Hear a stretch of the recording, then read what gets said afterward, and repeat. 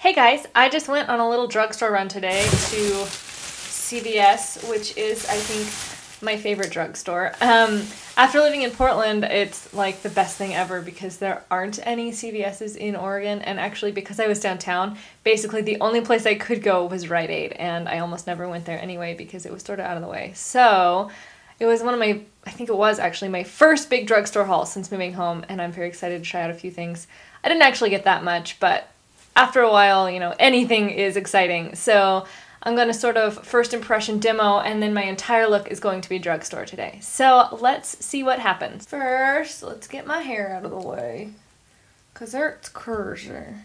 So the first thing that I'm going to use is a new primer. This is the L'Oreal Magic Lumi Primer, which was the most expensive thing I got at, I think, almost $13. Eef, and it's not even a full ounce. It's 2/3 of an ounce, 0.68 fluid ounces. But I've heard only great things about it, and I've heard that you don't need very much. So we will see what I think. But I really love a light infusing primer. Like, I just can't say no to them. Especially silver ones. I have the Dior Glow Maximizer primer, and it's a much more golden primer, and this is much more silvery. So it's really pretty. Oh, it feels really nice. I don't even have a mirror in front of me. What's wrong with me? What am I doing with my life right now? Oh, yeah, that looks incredible. That's so pretty and really natural, but so shiny in the best, like in the best healthy, natural, glowy sort of shiny way. Moving on. Surprising to no one, of course, if you've been watching me for any amount of time, this is the Covergirl 3-in-1 foundation in 805. It is my favorite foundation, I think, of all time at the moment. Although I have actually been thinking recently that maybe I should go back and try a couple of the other ones that I used to love, just to see if this holds up or if they hold up or which one I actually love better. But at the moment, I'm just so happy with this one that I don't even want to like waste a day wearing something else. I'm going to also, by the way, try to use as many drugstore brushes as I can, which means probably that most of them will be from this purple set from Sonia Kashuk. I don't really have very many drugstore brushes. Although I suppose the Real Techniques brush that I normally use is in Ulta, which means it kind of could be drugstore, right? Actually, I think I saw one in Walmart the other day. Is Walmart carrying a Real Techniques now? When did that happen? Why didn't I hear about it? This brush is kind of scratchy. I don't really like it. I can't use that brush, you guys. I'm sorry. Old Faithful it is. Oh my god, it's like 18 million times softer. With the little bit of foundation that I have left on my hand, I'm going to mix that with the L'Oreal Magic Lumi highlighter, which is lighter and a little more pink. I don't know if you can tell that, but in person you can tell. Just mix those together on with my finger, and then using my finger, tap that under my eye. Sorry, my door is open, by the way. My husband's out of town, so I just left the door to my room open for once, but that means you can hear my dog, like, running around. So all the tinkling that you might be hearing in the background is all Ralph just, like, chilling and checking things out.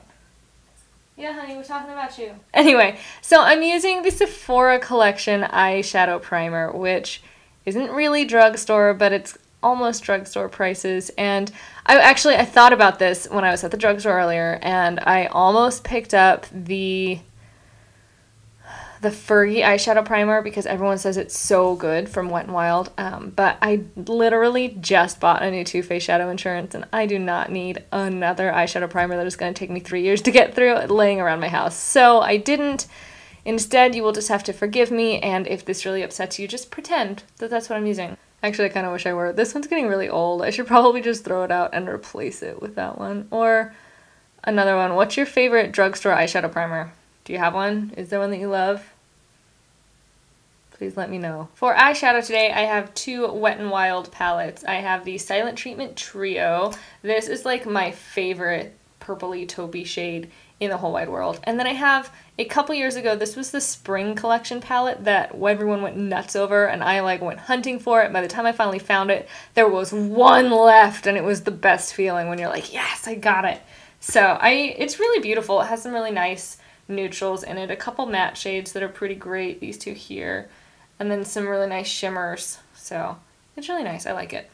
So using a giant fluffy brush, I'm going to take this neutral skin tone shade and just sweep it all over everywhere, so it's easier to blend out later. same brush actually is what I'm going to use next. I'm going to take, I guess, this crease color because it's the only other matte color I have in here. And just tap off all the excess because I don't want it to be too dark. And then just sweep that into the socket line and a little bit above the socket line. And I'm going to go into that trio that I had, the Silent Treatment trio, and grab this taupey purpley shade on a flat Essence of Beauty brush. This is called an eyeshadow brush. Really? That's the best name you could come up with, Essence of Beauty? Okay, whatever. That's really silly. This is actually my very first eyeshadow brush. It was this one, and they had a couple pencil brushes in the same set, and I was so against eyeshadow brushes for so long. I don't know why. I was like, I can do everything with my finger. I don't need a brush. And then I got these, and it like changed my whole life. So this brush actually holds a really special place in my heart, and it's sort of the shape against which I judge all other flat eyeshadow brushes because it's the one that I was used to for so long. It's really dumb. I have issues with this brush actually because I love it so much. It's silly. And then I'm going back to this 8 pan, and I'm going to take this really pretty shimmery medium brown and layer that over this outer half of the eye. Just so it's not too purpley a look. And then going back with that big fluffy brush and that transition shade that I used, the matte brown, and then back to that skin tone shade. For eyeliner, I'm going to use the NYX liquid liner in, I can never remember what shade this is, Extreme Coffee. I love this shade. It's so pretty. It's ridiculous. It's a really shimmery brown. I like dreamed of this color for a long time. I need a better mirror. There we go. How silly does this look? Can you still see me at all?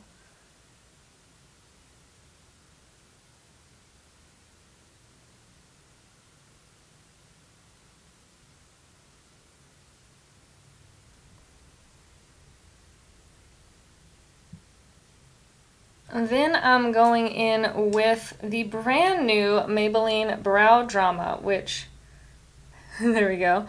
I am very excited to give this a shot because I would love a drugstore product that I believe in and trust. So we'll see. I got it in soft brown.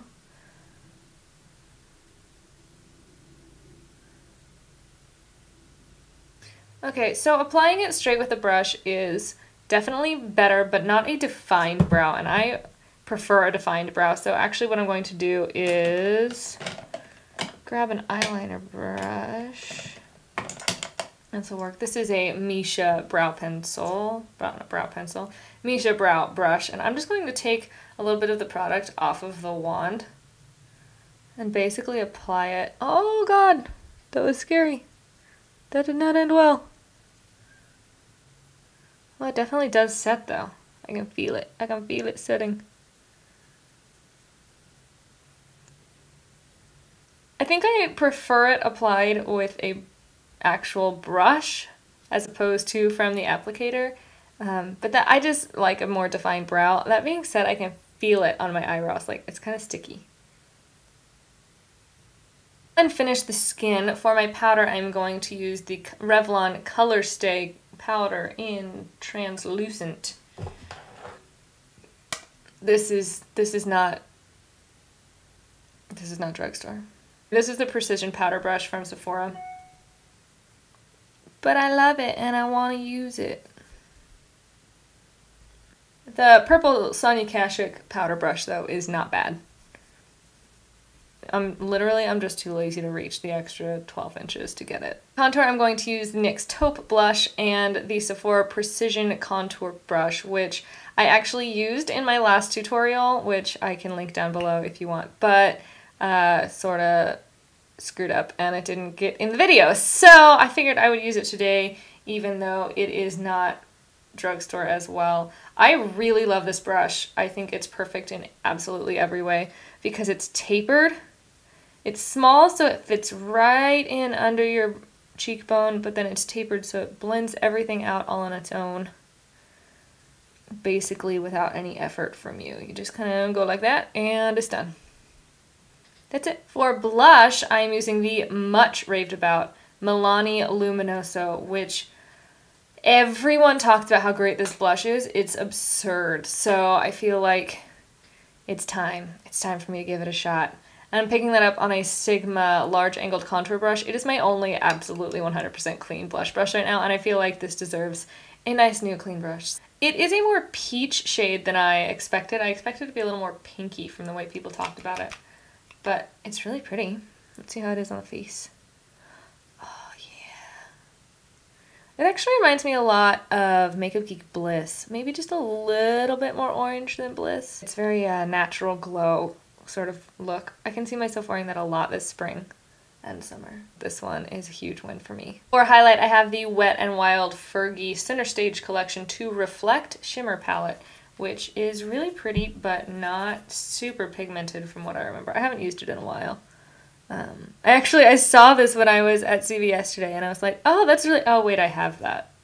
Why haven't I used that in a while? Where is that? I had to go look for it when I got back. It was really bad. Oh, it's so pretty though! My god, why do I neglect these things? It's so good. Yeah. Okay, huge fan.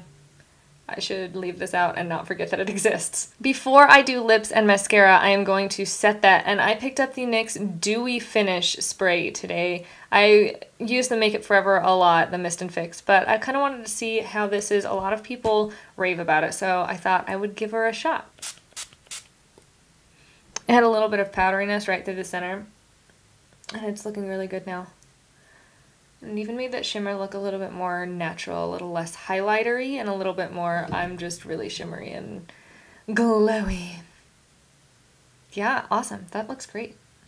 Okay, moving on to lashes. I'm going to use the Sephora Collection curler because it's the only curler I have. I used to have a Revlon curler way back in the day though. And then for mascara, another new thing that I picked up, the Maybelline Full and Soft, which was my go-to holy grail mascara for years back in high school and college before I cared about anything about makeup. So I wanted to give this a shot and see if I still loved it as much as I used to.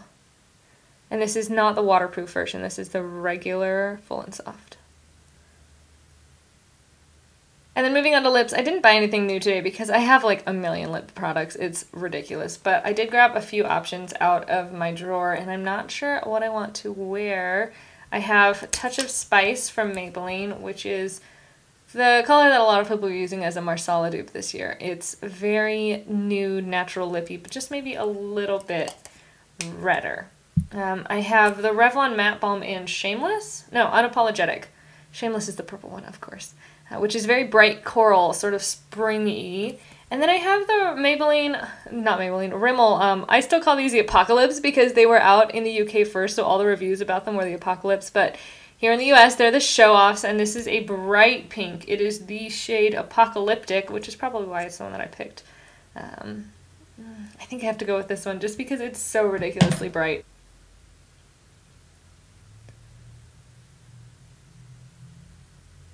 It feels so good on the lips. This applicator is beautiful. It has like a little divot in the doe foot, so it holds a lot of product. I did that all with one thing out of the bottle. I just pulled it out and it was exactly as much as I needed. It's so pretty. Ah, I really like that. Yeah, that's great. That's super great. Last thing that I bought was Not Your Mother's Beach Babe Sea Salt Spray, which I've been looking for a salt spray, but I don't want to necessarily shell out for the Bumble and Bumble salt spray if there's a better one out there. So I saw this one and thought I would give it a shot, and that's all I've done to my hair today. It air dried earlier as I was driving across town with the windows down, so it sort of air dried like a crazy person, but I just sprayed a little bit of that in there just now and then sort of scrunched it up, and it does have a lot more texture now for sure. So I think I don't know, I'll give that one more of a chance to see how it works in my hair, but I don't dislike it yet. It smells like a day at the beach, like sunblock and coconuts. And there you have it. That is my all drugstore / drugstore haul / first impressions video for today. I feel like my skin looks incredible, not to toot my own horn or anything, but it looks really natural and really glowy and just very healthy. I work in a cosmetics store, and the other day I happened to mention to one of my coworkers while we were on break that I was wearing CoverGirl foundation, And he looked at me and like in total shock. He's like, I don't know if I can even speak to you anymore. And I looked at him and I was like, this is what I've been wearing for the last 3 weeks, just so you know. You never would have told, right? Like you never would have guessed that. And he said, yeah, but I bet your skin knows. And I was like, dude, there's nothing wrong with drugstore foundation. There's nothing wrong with drugstore makeup. Some products work better for some people, and I think that, you know, going to a cosmetic store and being able to get testers, being able to get color matched, and all of that is great. The packaging is definitely better. There's a lot to be said about higher end makeup, but there's also a lot to be said about a $10 foundation that matches my skin great and wears really well. So I have no problem with drugstore makeup. I'm happy to give it a shot.